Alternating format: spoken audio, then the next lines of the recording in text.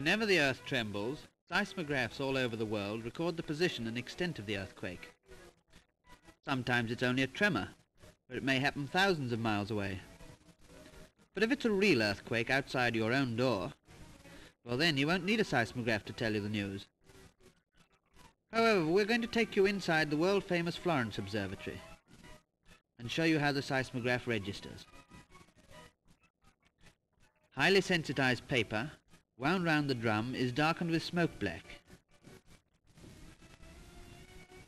This forms the chart on which a very fine glass point, actuated by the earth tremors, scrapes a line on the blackened surface. These pens are finer than thread glass, and the instrument faithfully records earthquakes no matter where in the world they occur.